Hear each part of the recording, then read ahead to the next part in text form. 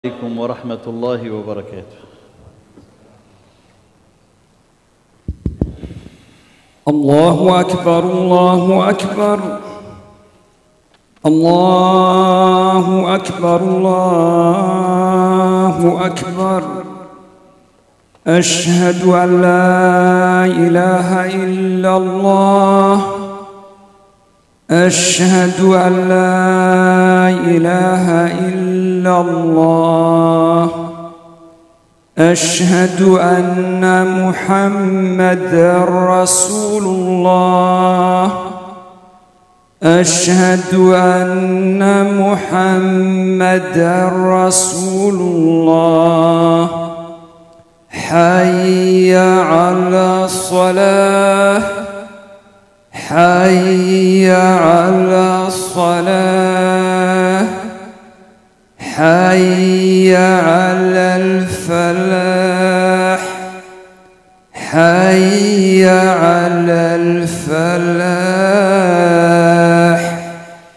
الله أكبر الله أكبر. لا إله إلا الله.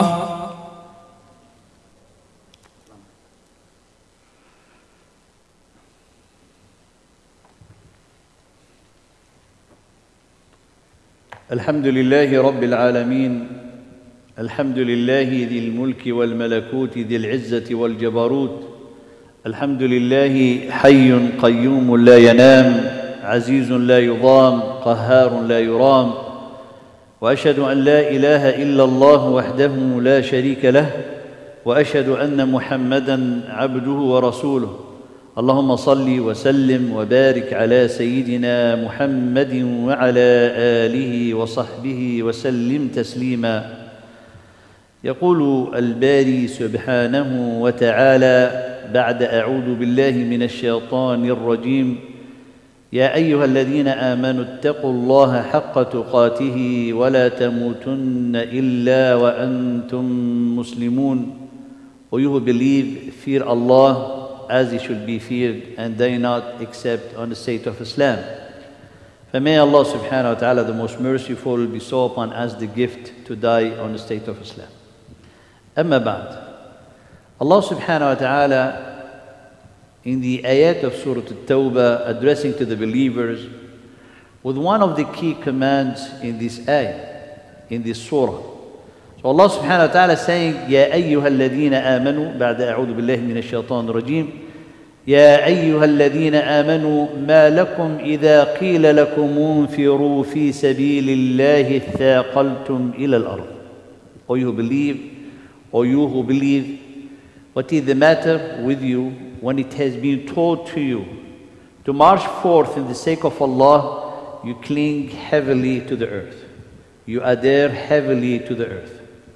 And this, subhanAllah, ayah is a key ayah in Surah At-Tawbah. So we have Allah subhanahu wa ta'ala commanding the believer to march forth on His sake. But there's type of the believer, or those who are clinging or like adhering to the earth, which is like they being subjected to the, subhanAllah, the attraction, to the gravity of the earth. And then it's like they cannot move. And look, subhanAllah, how Allah subhanahu wa ta'ala define it. It's like you can't picture it. It's like someone want to have the intention to really go to Allah subhanahu wa ta'ala, to march forth to Allah subhanahu wa ta'ala, but something is pulling this person. The clinging to the earth is a natural into the human being. It's a natural in the human. It's a nature. How it's a nature? Because in this clinging to the earth, the person find, the nafs, the inner self, find its rest, its peace. All the desire are kind of, provided, heard, served. But whenever a call comes to stand for a cause in it, someone presume in it that there is like hardship, that there is like sacrifices, that there is like, a lot of struggling. The nafs by its nature repairs from it and rejects it. So when Allah subhanahu wa ta'ala is addressing to the believer with the command, knowing that the nature of the nafs is going to be adhering to the earth. want to just, be always peace, passive, dormant. But here, the thing is not any call that is calling them. It's Allah subhanahu wa ta'ala calling them and calling them to march in His sake subhanahu wa ta'ala. Therefore here, if they don't do it, it is in fact is a disobedience of Allah subhanahu wa ta'ala. Because Allah subhanahu wa ta'ala, and this is the ayah, the reason of the revelation of the ayah, that some of those who have been, taking their time to join the Prophet sallallahu alaihi wasallam in the expedition of Tabuk. So Allah subhanahu wa ta'ala kind of severely reproached them by just taking their time and not hastening to join the Prophet sallallahu alaihi wasallam. And this is actually, which is very important here, Allah subhanahu wa ta'ala then link it to the hijrah. The hijrah that we're going to be having its remembrance starting on the beginning of the Harm. So here how to connect the things to make out of the hijrah, not in the remembrance that an event passed in the life of the Prophet sallallahu alaihi wasallam, but it's a blessing that we need to reap its blessing today in our life. So when Allah subhanahu wa ta'ala addressed to the believer, He's addressing to us today. He's addressing to us today. It's like people are clinging to the earth. The very big issue of the clinging to the earth is to be like heedless to the point that someone, he built in himself, on herself, there is a certain belief that Allah called it in the Quran, al-khuludu ila al-ard. Al-khuludu ila al-ard, to feel like, eternity, living for eternity in this earth. You feel like, subhanAllah, is it truly, there is a possibility to live in eternity, despite the fact and the undeniable belief of the coming of the death. But subhanAllah, people, they live their life, they build, they construct, their motivation, their dreams, everything is like they're going to live forever. So I will not say the intention, but the belief, the certainty within the inner self, it's like this earth is forever. So the fact to cling heavily to the earth, the way that Allah subhanahu wa ta'ala explains, is going to lead to this type of belief, and the belief that not really, subhanAllah, someone is believe in it, but he act upon it. So it becomes like the true belief, why he's acting upon it, while his true belief that he believe in, he's not acting upon it. And this is, subhanAllah, the dilemma and the contradiction. So when Allah subhanahu wa ta'ala said, march forth, and Allah subhanahu wa ta'ala reproached the believers, this is a disobedience of Allah subhanahu wa ta'ala. But the thing is, it's not any disobedience. It's not like a small sin. So if you're going to evaluate this disobedience, this not joining the way of Allah subhanahu wa ta'ala, not fulfilling the order of Allah subhanahu wa ta'ala in the good manner, in the way that Allah subhanahu wa ta'ala will be pleased to you, to hasten to feel yourself driven toward it. How big is this sin? This sin is very big. Why? Because the fact to cling to the earth and not really hasten and answer the call of Allah subhanahu wa ta'ala means like the person is satisfied for the truth to not be established. He's satisfied for the justice to not be established. He's satisfied that it's okay for mischief to be continuing spreading all over. He's satisfied by the existence of injustice and oppression on earth. He's fully satisfied. So nothing is moving him. This person, he's ending up by dead in the heart. And this is the issue. This is the big issue. So it's a very big sin. And you understand the size of the sin as a major sin, to not really move and not really have oneself to really go and march in the sake of Allah subhanahu wa ta'ala. You can understand it, as I have explained it in the next ayah, because Allah subhanahu wa ta'ala, إِلَّا تَنْفِرُوا, if you do not march forth, Allah subhanahu wa ta'ala will cause you to taste the grievous penalty. قَالَ إِلَّا تَنْفِرُوا يُعَذِّبْكُمْ, is a big chastisement that will be touching those who left behind, or they declined, or they didn't answer the call of Allah subhanahu wa ta'ala. And indeed, in answering the call of Allah is what gives you life. Because Allah subhanahu wa ta'ala said in Surah Al-Anfal, يَا أَيُّهَا الَّذِينَ آمَنُوا اسْتَجِيبُوا لِلَّهِ وَالرَّسُولِ. Istajibu. Answer the call of Allah and His Messenger when they call you to what gives you life. إِذَا دَعَاكُمْ لِمَا يُحْيِيكُمْ. Therefore, the call of Allah subhanahu wa ta'ala to march in His sake, it is a call to honor yourself, is a call to dignify yourself, is a call to elevate yourself, is a call to purify yourself, is a call to give yourself, to help yourself being purified. Because the fact to not act and to not be active and to not listen and to not go forth, that's the situation, subhanAllah, is like someone does not have life inside him, does not have life inside him. Therefore, it becomes for the believer, this ayah for us, this ayah, when you read it today, it's not addressed to the believers only, or Allah subhanahu wa ta'ala, but as a matter of fact, this ayah Allah subhanahu wa ta'ala said, oh, you who believe. When most of the believers, they joined the Prophet sallallahu alaihi wasallam, actually 3 only of the believers that they didn't join.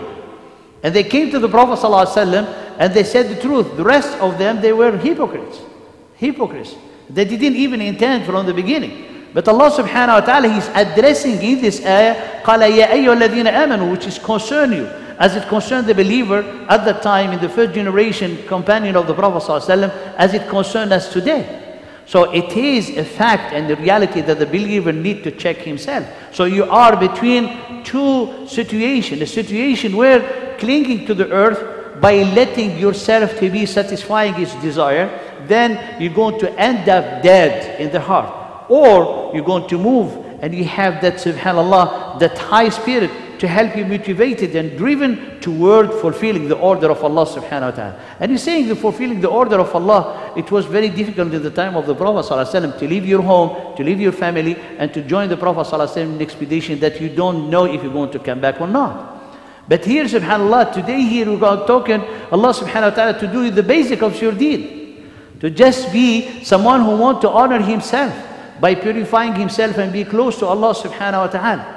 Therefore, the action of answering the call of Allah subhanahu wa ta'ala by marching toward Him in a way that you hasten in fulfilling His order, this is called hijrah. This is the hijrah. So when we're talking about the hijrah of the Prophet sallallahu alaihi wasallam, the migration of the Prophet sallallahu alaihi wasallam from Mecca to Medina, this is for us what it needs to be meaning. Because we do not look at the hijrah as a past event in a history, just to remember it as the Prophet sallallahu alaihi wasallam went from Mecca to Medina, and the companion, the Ansar, they welcomed him with the very beautiful welcome, Tala al-Badru alayna. That's not the hijrah that we need to reflect on when you live your life in such society. That's for you to read it, to enjoy it, but what are truly the lesson that you need to bring today in your life when you look at the hijrah. So you see here, Allah subhanahu wa ta'ala, when He mentioned for us such a thing, it really need to really concern you. Now, I said the hijrah, it is to answer the call of Allah subhanahu wa ta'ala by marching forth to Him and hasten in the best of your ability to fulfill His order subhanahu wa ta'ala. Why we call it the hijrah? Because the hijrah indeed is to move from place to place, or to move from a state of spirit to a state of spirit, from a state of mind to a state of mind, from a state where someone is clinging to the earth, having the self to serve its own self, to be serving their desire, to a situation when you go to deprive that self from their low desire because you're seeking something great high. And the Prophet ﷺ taught you to ask for the highest of paradise. So he taught you to not be restricted to just be a believer or a Muslim, that you do like the few prayer, if you remember them, and then you think that someone is like asking for Firdaus al-A'la. If Allah, the Prophet ﷺ, taught you to ask for the highest of paradise, which is mean you have to follow His way by marching forth towards Him subhanahu wa ta'ala, by elevating the quality of your action, by elevating the quality that you seek in with an honor, and do not seek the honor in this worldly life. Because Allah subhanahu wa ta'ala قال أَرَضِيتُمْ بِالْحَيَاةِ الدُّنْيَا, are you pleased with the worldly life? Then the akhirah, what the worldly life compared to the akhirah, the enjoyment of the worldly life compared to the akhirah is insignificant.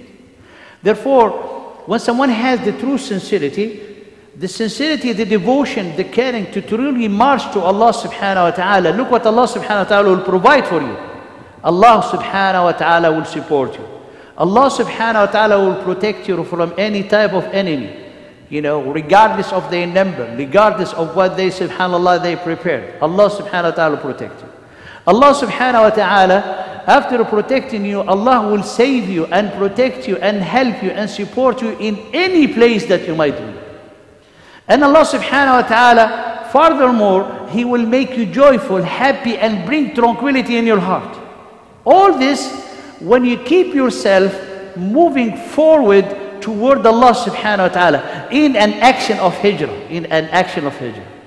And as a matter of fact, what I have told you, this is exactly what Allah subhanahu wa ta'ala did to his Prophet sallallahu alayhi wa sallam. Where? In the hijrah. Where? In the hijrah. When he was in the cave with Abu Bakr radiallahu ta'ala anhu. Allah subhanahu wa ta'ala said, إِلَّا تَنْصُرُوهُ. It's like you think that the question that you join him, that you're going to give him victory and triumph and help and support, is Allah subhanahu wa ta'ala who helped his Prophet sallallahu alayhi wa sallam. He's not in need of any one of us. That's why قال إِلَّا تَنْفِرُوا يُعَذِّبْكُمْ عَذَابًا أَلِيمًا. Allah subhanahu wa ta'ala will inflict on you a very grievous penalty. Then قال يَسْتَبْدِلْ قَوْمًا غَيْرَكُمْ. He'll bring other people to give them the opportunity and to give them this opportunity to dignify and honor themselves. قال إلا تنفروا يعذبكم عذابا أليما ويستبدل قوما غيركم ولا تضروه شيئا. You do not have any way to harm Allah subhanahu wa ta'ala. Therefore, when you think of it, this is what Allah subhanahu wa ta'ala will provide you, will shower you, will give you if you come sincerely to Allah and seeking the pleasure of Allah. So seeking the pleasure of Allah, put it in a term of immigrating to Allah subhanahu wa ta'ala. Now, Allah told us this in Surah Al-Tawbah after addressing to the believer in this very severe reproach. He told them, قَالَ إِلَّا تَنْصُرُوهُ فَقَدْ نَصَرَهُ اللَّهُ. Indeed, Allah subhanahu wa ta'ala have supported him, had aided him subhanahu wa ta'ala. قَالَ إِذْ أَخْرَجَهُ الَّذِينَ كَفَرُوا ثَانِيَ اثْنَيْنِ. When the disbeliever, they had driven him out from Mecca, one of two. So this is one of two, is to tell you first that there were only two, which is mean that they didn't have the ability to fight. They didn't have the ability to face any army. They didn't have even the ability to face a small group of people. They were, subhanallah, chased by the whole people of Mecca, all the disbelievers. So Allah subhanahu wa ta'ala قال ثاني اثنين. So Allah subhanahu wa ta'ala, He supported and helped His Prophet alayhi sallallahu alayhi wasallam and Abu Bakr. There were only two. And two, whatever place you said, you'll be, Allah subhanahu wa ta'ala will help you. They were in a cave, in a very small cave. And the enemy, they stopped at the entrance of the cave. As Abu Bakr radiallahu ta'ala an said, if they just looked at their toes, they would have seen us. But however, Allah subhanahu wa ta'ala spread the mercy in this small cave and expanded their chest. And He had the Prophet ﷺ to have descending on his tranquility. And He said, Ya Abu Bakr, in a very comfort way, in a very, subhanallah, in a way of an inner joy that is speaking. قال يا أبا بكر ما بالك باثنين الله ثالثهما. What do you think of two? Their third is Allah subhanahu wa ta'ala. إذ يقول لصاحبه لا تحزن إن الله معنا. Behold, He's saying to his companion, do not be sad, Allah subhanahu wa ta'ala is with us.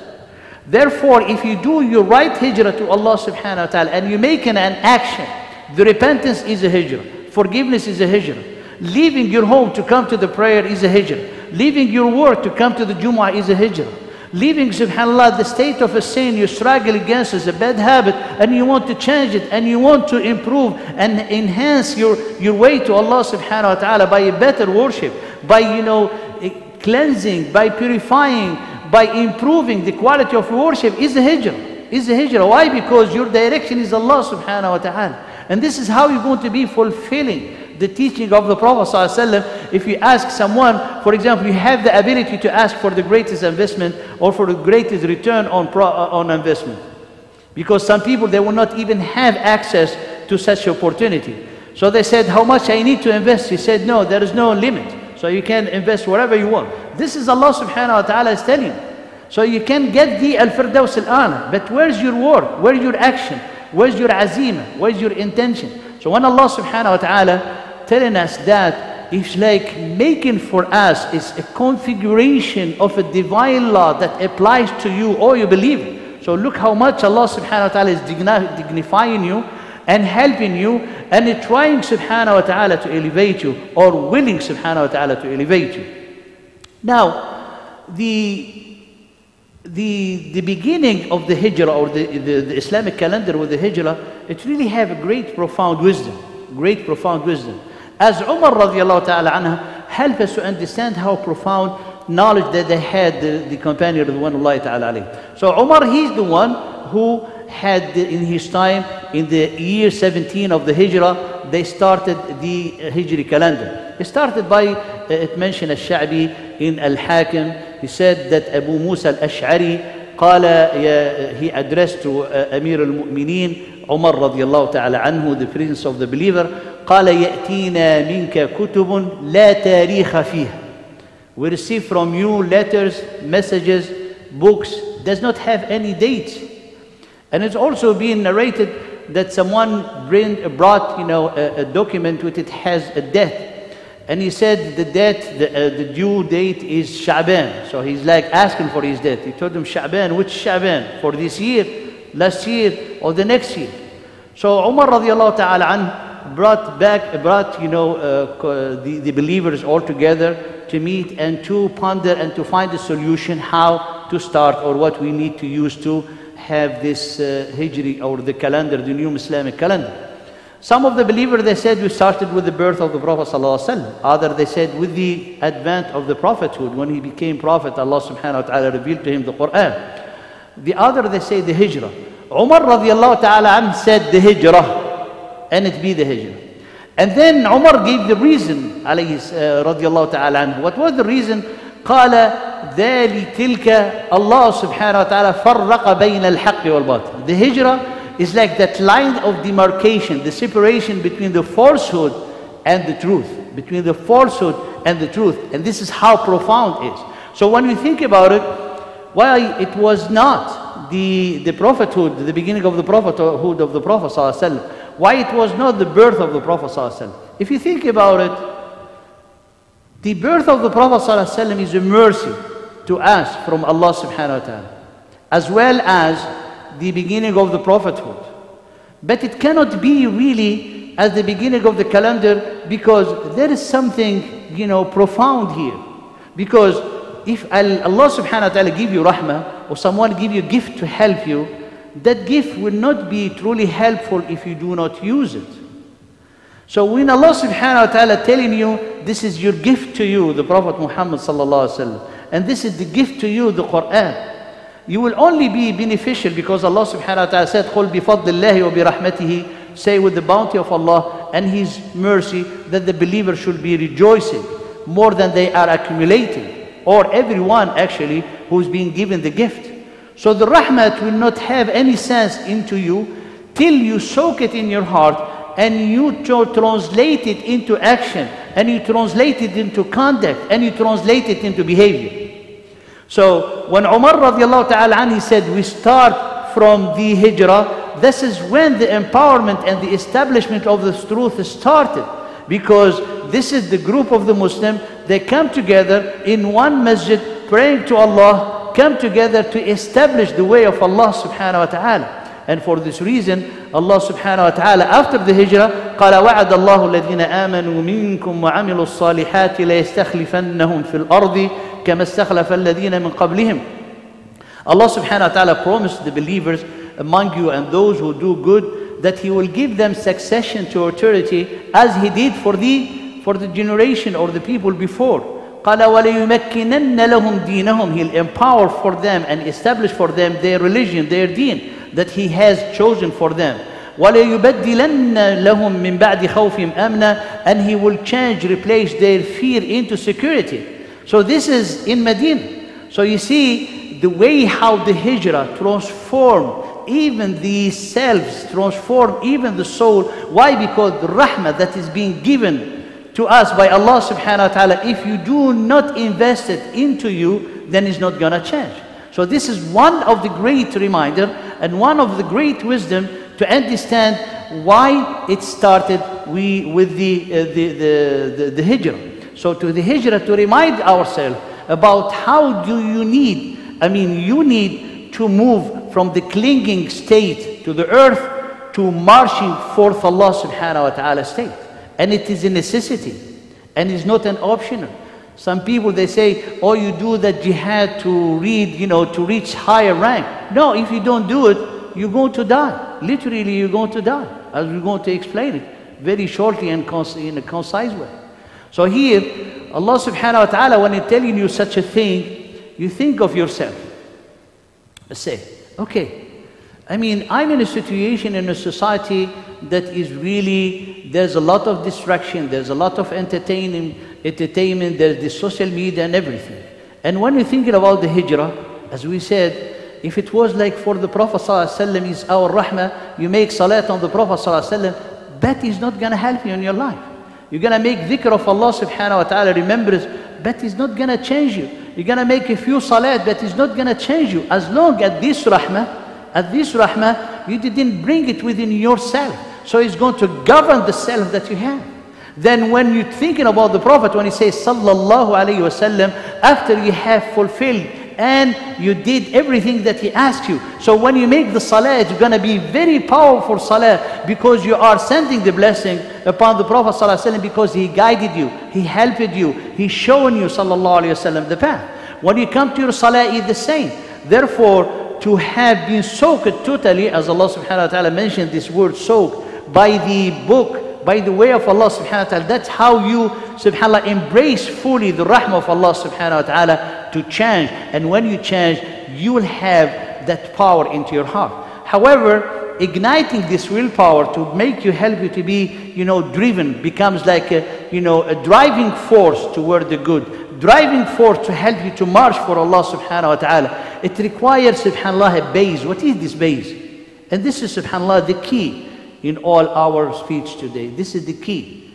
The base is for you to love the truth. Is to love the truth. And meaning of the love the truth is not just to love the truth from a distance. You love the truth by seeking to establish the truth. You love the truth by seeking to stop falsehood. You love the truth by seeking to help, the justice to be established. That's how you love the truth. And this is what Allah subhanahu wa ta'ala said in Surah Al-Anfal. After, a year, less than 2 years. The companion, Ridwanullahi ta'ala, they were in Badr. And Allah subhanahu wa ta'ala said, this is what Allah subhanahu wa ta'ala will from the beginning of the Hijrah. For Allah subhanahu wa ta'ala to establish the truth and to make the falsehood to perish. So, قَالَ لِيُحِقَّ الْحَقَّ وَيُبْتِلَ الْبَاطِلَ وَلَوْ كَرِهَ الْمُجْرِمُونَ. So, dear brother, respected sister, this is the key. If you do not love the truth, then naturally you will be clinging to the earth. Naturally you will be someone heedless. Naturally you will be a number into the society. You will be prey to all the marketers. You're going to be a consumer. You're going to be a number, a score for the credit, banks. But you are not a believer in the eye of Allah subhanahu wa ta'ala. Then clinging to the earth, it's naturally in the nature of the human being. If you do not bring into your heart the love of the truth in the sake of Allah subhanahu wa ta'ala, that is going to have that willpower to be strengthened in you, so you can march forth for Allah subhanahu wa ta'ala. And here, after this, listen to Allah subhanahu wa ta'ala telling you, if you do not march into the sake of Allah subhanahu wa ta'ala, He will inflict on you the most grievous penalty. That's the meaning of it. And why? Because Allah subhanahu wa ta'ala cares about you. In fact, if you let it go, what is going to happen? You're going to come to a point that you will not be able to hear.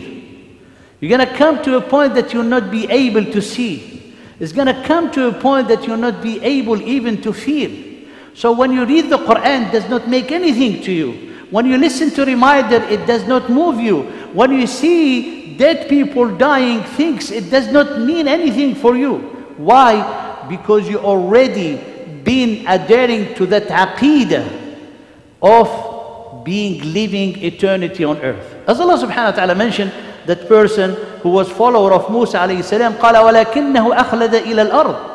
He really was seeking eternity on earth. He wants authority, he wants fame, he wants power. All of that, subhanAllah, make things someone that he's going to live for eternity. And it's really awkward in the human being nature. When we live even a short moment of joy, your mind make you think, subhanAllah, it's like this is an eternity. You only see that. And that's why, subhanAllah, the shaitan trick them. Why? Because we human beings, we are very easy to trick. If you do not hold fast to Allah subhanahu wa ta'ala, wallahi, the pious person, had it not been Allah's grace upon us, we will all go astray. Why? Because we are very easy to be tricked. That's why the closer you are to the book of Allah, the closer you are to the teaching of Allah subhanahu wa ta'ala, you will be saving yourself. You will be honoring yourself. That's why it's a necessity. It's necessary for us to fight against the clinging to the earth and the adhering to the earth. Why? Because it's going to kill us from inside. And when we're dead inside, our God is going to be our desires. Our God is going to be our whims. And then when Allah subhanahu wa ta'ala put in the seal of a heart of such a people, may Allah subhanahu wa ta'ala to help us to not fall into this subhanallah, very big sin, if you can say, and into this trap of the shaitan to be tricked, and help us to be continuing striving for the sake of Allah, truly and sincerely asking Allah for the highest of paradise. أقول قولي هذا واستغفر الله لي ولكم فاستغفروه الغفور الرحيم.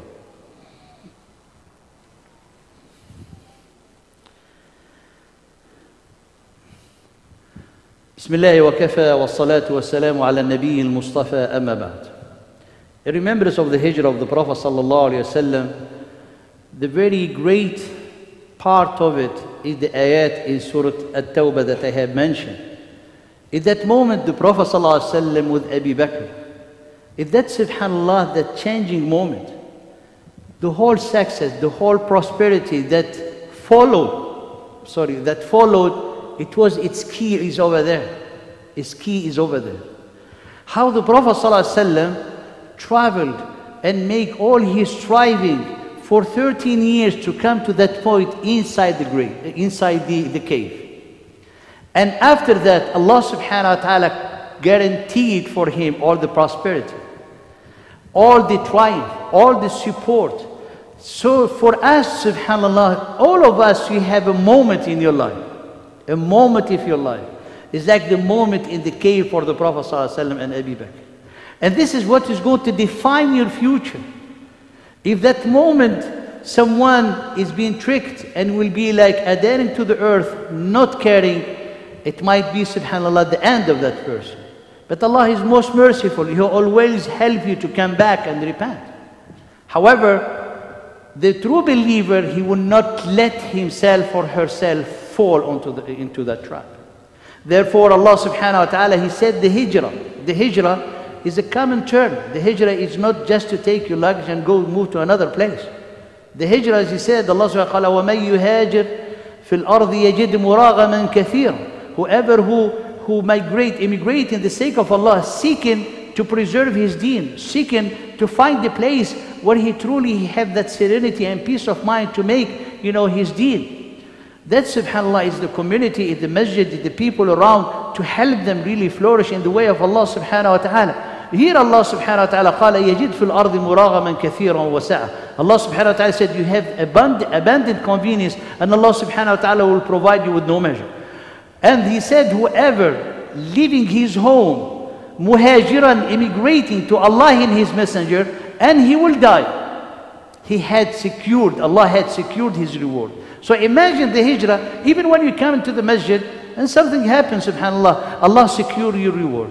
Why? Because you were going to meet Allah subhanahu wa ta'ala. Even at your home, standing, subhanAllah, from place and you're going to pray.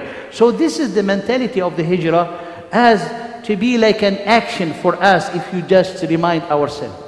The Al-Imam Ahmad, rahimahullah ta'ala, he was said, someone came to him in the problem when they have the crisis of the creation of the Quran. Someone told him, قال ألا ترى أن الحق قد ظهر عليه الباطل. Don't you see that the truth has been overcome by the falsehood? It's like the truth is defeating here. So he told them, no, that's not true. قال إن الباطل يظهر على الحق إذا انتقلت القلوب من الهدى إلى الضلال. This is very profound. He said, the falsehood will prevail if the hearts turn from guidance to going astray. That's when it happened. You don't, regardless of what's happening around you, regardless how many people they don't believe in Allah around you, it's about you. It's about you. How much you love the truth, back to that key, and how much you're defending that truth into yourself.